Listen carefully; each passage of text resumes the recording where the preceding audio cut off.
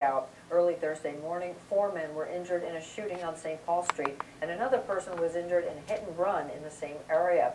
A group of Rochester men gathered at the scene of the shooting to share their thoughts. The men, with a group called TMP 1013, revisited the crime scene after they heard about that shooting. They believe the violence has reached a dangerous peak, and they wish it to end going into the new year. We want to see if we can end this year with no more murders, no more serious violent acts. There have been more than 30 homicides in Rochester this year. A Western New York